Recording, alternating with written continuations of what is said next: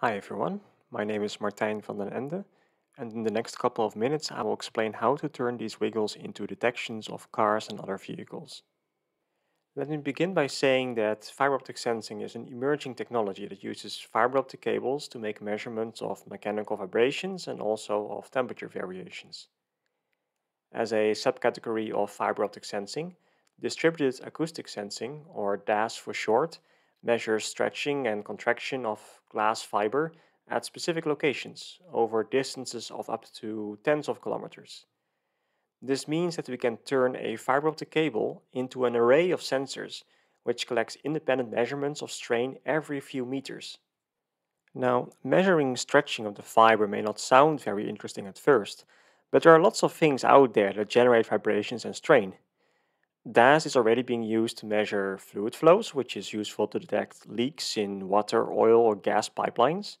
But you can also measure the gentle swaying and resonance of tall structures like windmills and buildings or bridges. Natural sources of vibration include earthquakes, landslide, rockfalls, and avalanches. But we also generate tons of seismic vibrations ourselves with our cars, train, boats, and even with our own feet. And that has been used to measure sounds produced by large marine mammals like whales and even small insects like weevils eating the bark of trees. And since fiber optic cables are highly resistant, flexible, and require no electrical current, you can deploy your cables almost anywhere. Some examples here show cables laid out on glaciers, wrapped around trees, and even deployed offshore. And what is very interesting for smart city applications is the fact that we can use existing telecommunication cables, the so-called dark fibers.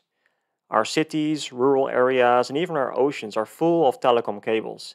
And with that, we have the potential to tap into them to make dense measurements along these cables. But before going into our specific application, let's first have a look at how DAS works. And the main principle behind fiber optic sensing is nicely illustrated by this photograph, which shows a laser on the left shining coherent lights straight into a plastic rod. The light then bounces around inside the rod and exits the rod on the right. Now, the reason we can even see the light bouncing around in the first place is because there exist numerous nanometer scale defects inside the glass, or in this case, plastic. When a photon hits such a defect, it gets re-emitted in a random direction.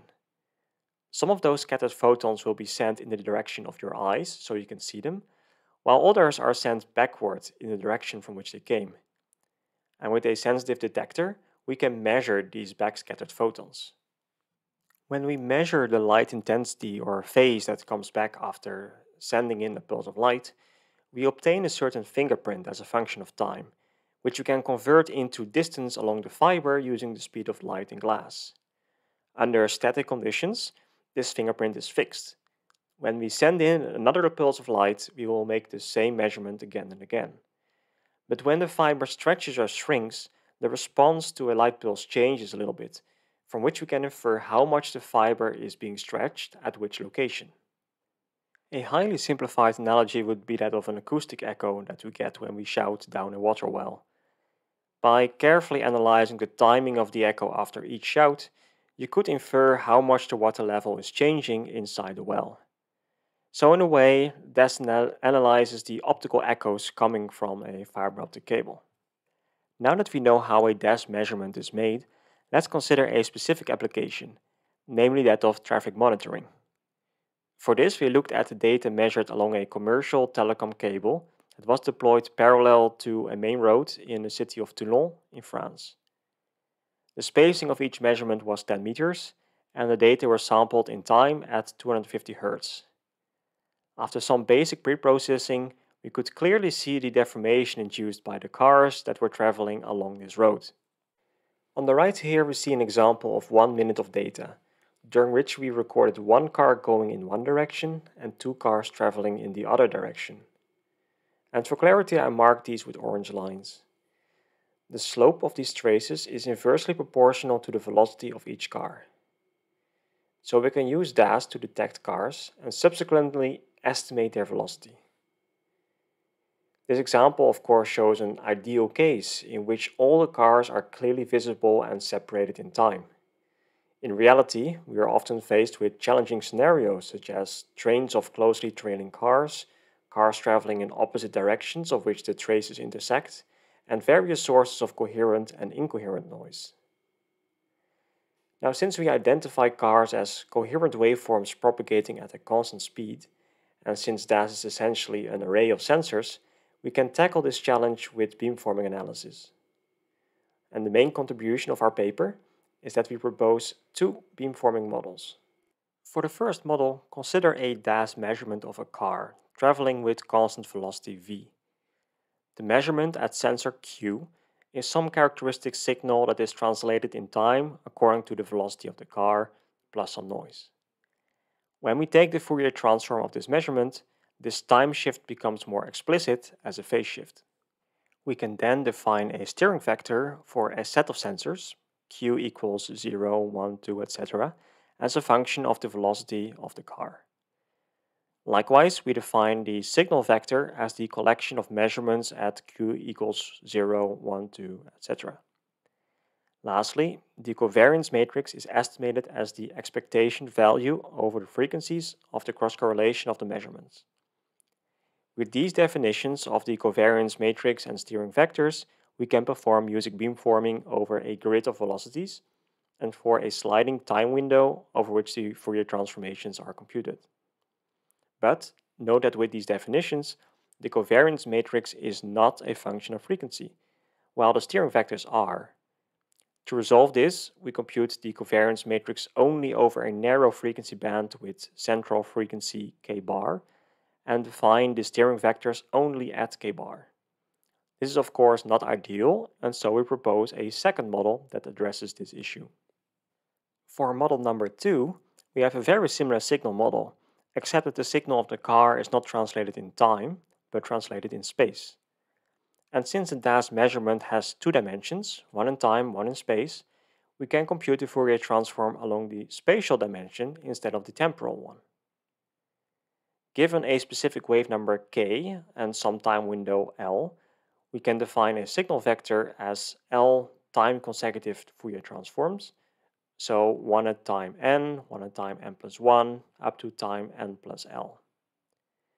The corresponding steering vector looks similar to what we defined previously, but now the covariance matrix is estimated not as the expectation value over the frequencies, but as the expectation value over time at a given wave number.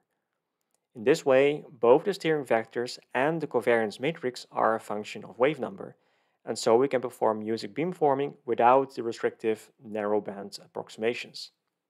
To see how our two models perform, we took 500 seconds worth of DAS data, which recorded 3 cars going in one direction and 8 cars traveling in the other direction.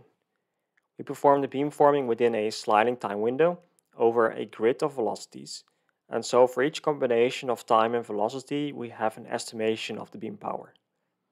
Note that in this figure I only show the absolute value of velocity, but the analysis is done on the signed velocity, so we can separately distinguish cars going in either direction, corresponding with positive or negative velocities. We can then run a basic peak detection algorithm to extract individual detections from the distribution of beam power.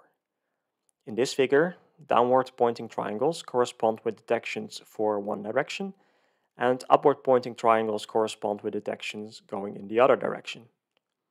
And to guide your eye, I've added some orange lines to indicate where the cars are in the DAS data.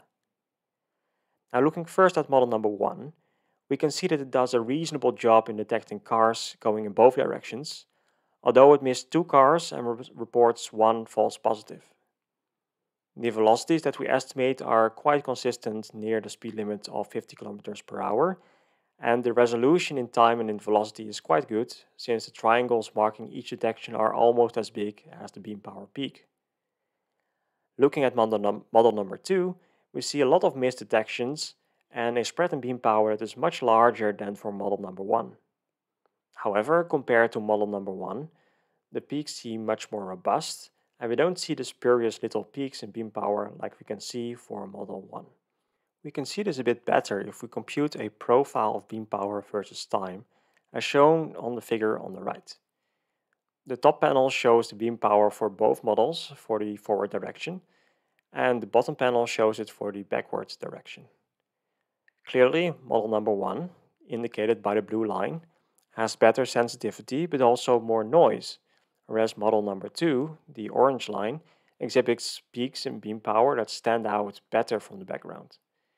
In the forward direction, these model number 2 peaks are very small and below the detection threshold, hence the absence of detections in this direction. Let's now consider some perspectives for the role of DAS in traffic analysis applications. Currently, pneumatic tubes and traffic cameras are commonly used to gather traffic data. These measurements are very precise, but they are made at a point in space. DAS, on the other hand, is distributed, which facilitates long-distance tracking of individual vehicles.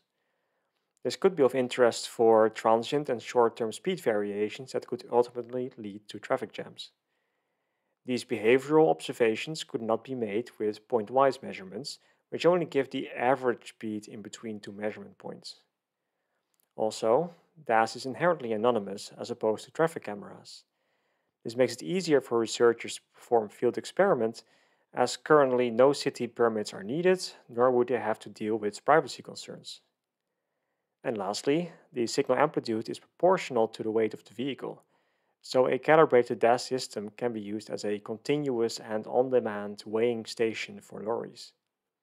A strong requirement for traffic applications in general is that the DAS cable be properly coupled with the ground in order to measure the deformation induced by cars. In our study, the cable was not very strongly coupled, and so the car signals exhibit relatively poor signal-to-noise ratio. Especially in the traffic direction that is farthest from the cable, the signals are relatively weak. To address this, one could consider embedding the fibers directly into the roadbed, as is shown in the figure on the right from an experiment conducted by Peter Hubbard and co-workers. This is of course not feasible with commercial telecom cables, which need to be accessible for maintenance. Nonetheless, the beamforming methods proposed in our paper would likely benefit from clearer car signals and improved waveform coherence, and so it would pay off to identify sections of the cable that exhibit good coupling, for instance in segments that are trenched. So, to sum up, distributed acoustic sensing has a lot of potential for numerous scientific and engineering applications. To analyze it as data efficiently, we can leverage its array characteristics and perform beamforming analysis. For the application shown in our paper, we propose two beamforming models for the detection and characterization of cars in the DAS data, each with different detection characteristics and resolution. In the future, we will analyze in more detail why the performance characteristics of the models are different and what is needed to get the best of both worlds. And with that, I'd like to thank you for your attention.